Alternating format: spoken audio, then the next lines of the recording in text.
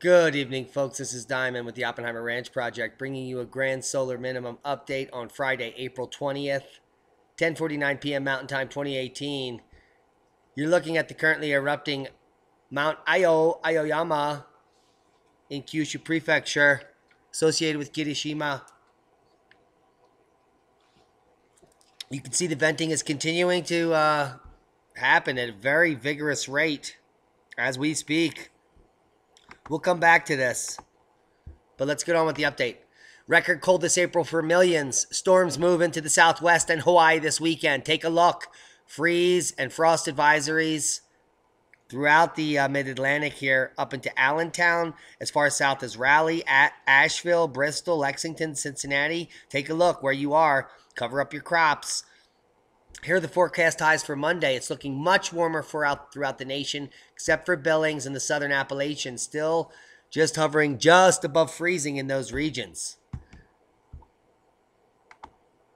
Record-breaking cold so far for April 2018, mid-Michigan, ever since the official start of spring began back in March. You may have noticed conditions outside don't look or feel very spring-like. As a matter of fact, it has been the coldest April we've experienced in more than 60 years for both Saginaw and Flint. As of Thursday, the average temperature for April 2018 in Saginaw is 34.1 degrees, and for Flint, 34.7 degrees. That beats the record for the coldest April in Saginaw of 37.9 by over 3 degrees set back in 1950, and Flint of 39 degrees by over 5 degrees set back in 1950. This makes April 2018, as of Thursday, April 19th, the coldest April in both Saginaw and Flint since records started to be recorded, with Saginaw going back to 1912 and Flint back to 1921. Still 11 days left in the month. Let's come over to the Weather Ready Nation map. Potential for severe weather and heavy rain in the south this weekend. A low pressure system moving across the southern Gulf states will bring the threat of isolated severe thunderstorms containing hail and damaging winds this weekend. Fire weather threats remain elevated for portions of West Texas. We're going to check the GFS models for snow. Here we are. So this is where we sit today. As we move into Saturday, snow is going to continue to fall through the Rocky Mountains. Heaviest up in the northern mountains here, and going to continue into Saturday evening. There's going to be some snow in British Columbia and Oregon. And then here on Monday, snow moves through Montana and Wyoming. By Wednesday, you'll see snow moving across Canada here and into the Northeast for your weekend. To end the weekend, it's looking like as you head into May, New York State is going to get a snow event here, pretty significant, as well as Canada. And we might be on tap again here in Colorado. So the Midwest the snow pattern has ended, thankfully, so the planting may occur. Here are the low temperatures. I was worried about this little, look at the blue zone here. So still going to be cold out till April 28th. Probably no, they won't be planting before then. And then the pattern breaks here at the end of the month. And it seems to warm up here in the Midwest for the first week of May. This is far out, and we still have to deal with this cold plume right here, which is going to last until the end of the month. So the first week of May is looking good for planting. Not all may be lost, but stay with us. Let's check out the albedo map. All this snow is not going to be lost for months and months and months, and none of this ice. Hudson Bay still completely frozen, above 45, almost entire 45 north, almost all snow and ice covered. In past the middle of April, almost in May. We're almost in May, guys. Over here, it's acting a little bit more normal. There's no snow in Europe in these portions, but in the U.S., different story. Check this out. I just got a satellite image of the North Pole. It's right here in the middle. That's where we are. We're currently on the North Pole.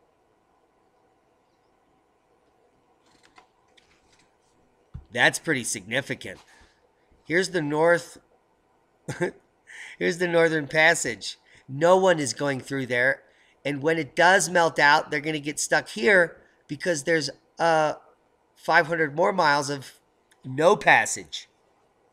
Look at the ice coverage here that you're not being told about. Those people that think that the Arctic is melting or it's cold up here, this is Greenland, this is Alaska, the entire Arctic. You could walk from this South China to Nebraska. I'll leave you links to that. Violent hailstorm damages more than 700 homes in Meghalaya.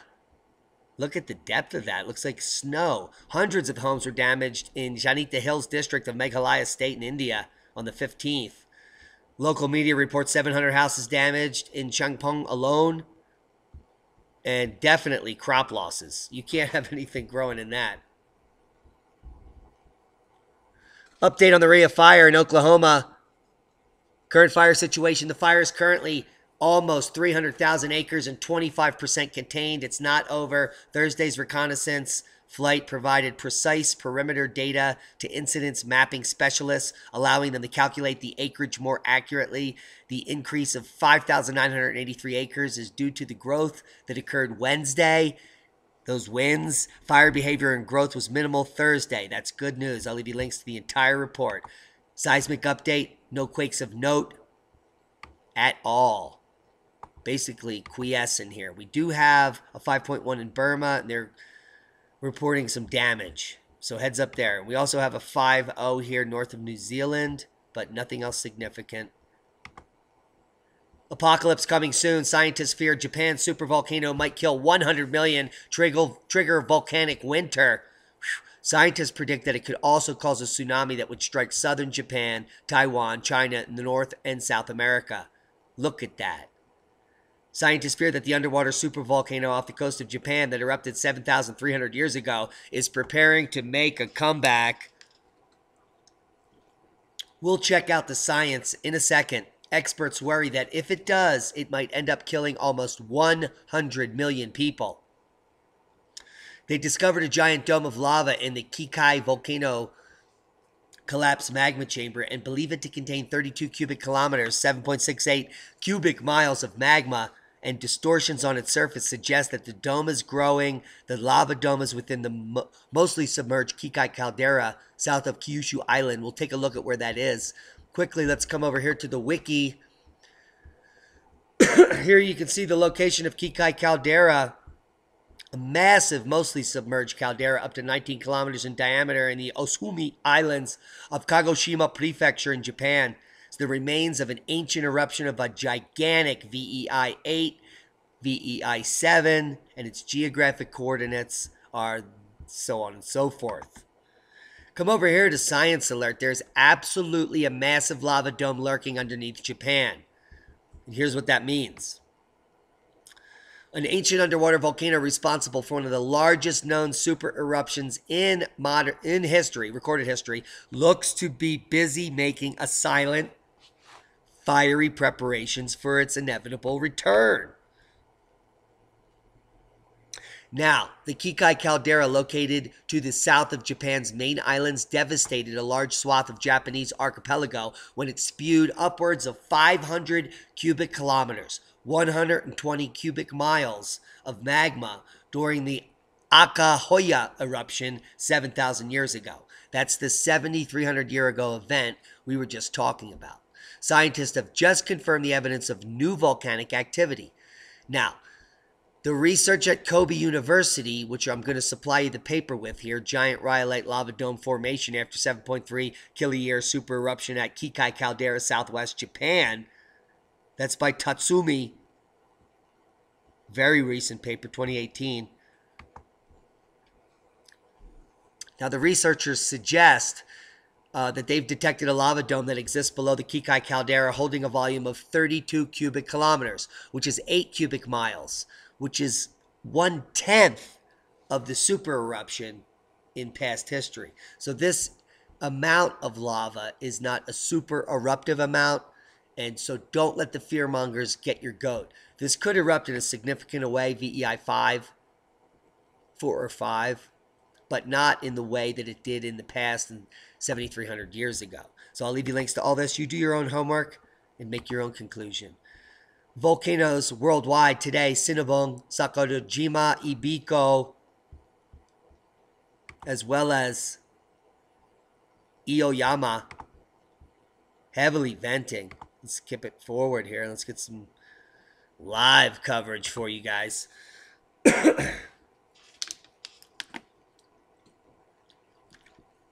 Top left, Sakurajima. Top right, Shinmodake. Completely quiet at Shinmo. Sakurajima has been outgassing that volcanic ash for 3 weeks now. Aoyama just awakening, but still heavy outgassing. This is live over at Volcano YT. I'll leave you links to it if you want to watch. Fear is a liar, though, folks, but it is entertaining. Now let's talk about another liar.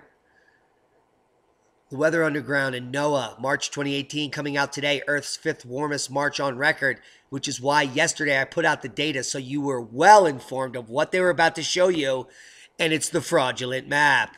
Take a look at how hot it is across the world in March. Let's look at the real data. There it is. They also have the real data on their website. They're just not showing it to you in this article on Weather Underground. Here is the real data. Now let's pick it apart.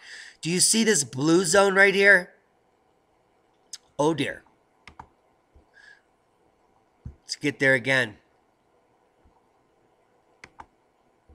This blue spot here in the northern U.S. is 4 degrees C below normal.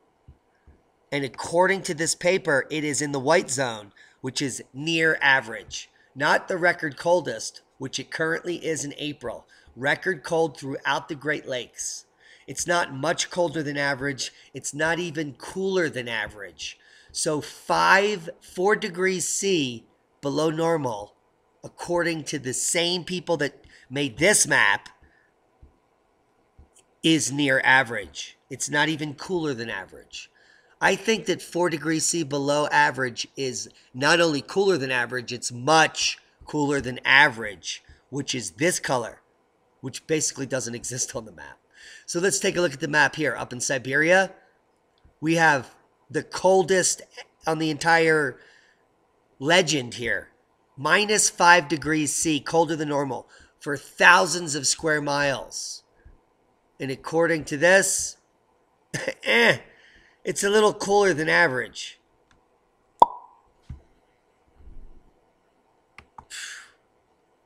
The jig is up. The ruse is on. Over 50% of this map is blue, which is colder than 0. The majority is extremely blue, which is extremely cold.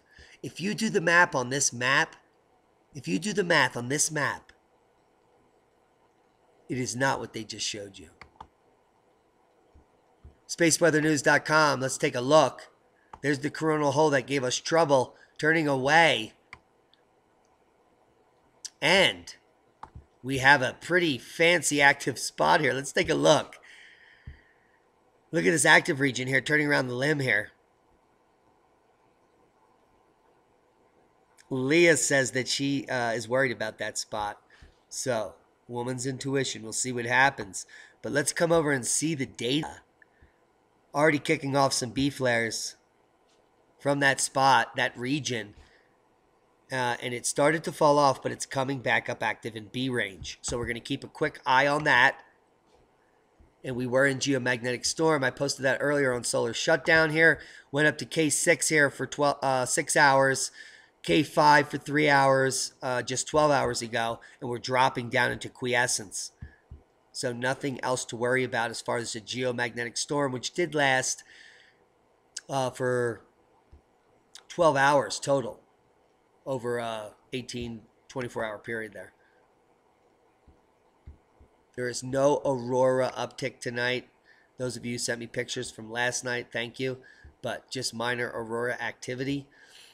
As the sun goes back to sleep, there's all that activity, and it's all over, folks. Nothing to worry about there. Let's talk about the Lyrids. Peaking Saturday night, Sunday morning. So if you're out about 3 a.m., 4 a.m., and you look to the northeast, you'll see Hercules, Draco. You'll see Lyra, Cygnus, Libra, And the radiant is here out of Lyra and Hercules. So you'll see these 20 meteorites an hour shooting out here, and about 1 out of every 4 has a persistent plasma tail, probably green. So get out there. The moon is nothing but a sliver, and it will set before the best viewing time. So I'll leave you links to this if you want to check out the Lyrids. 2,600-year-old historical, the oldest, most historic meteor shower continuously viewed by humanity. And that's a boom. Guys, I hope you got something out of the video. Times are changing.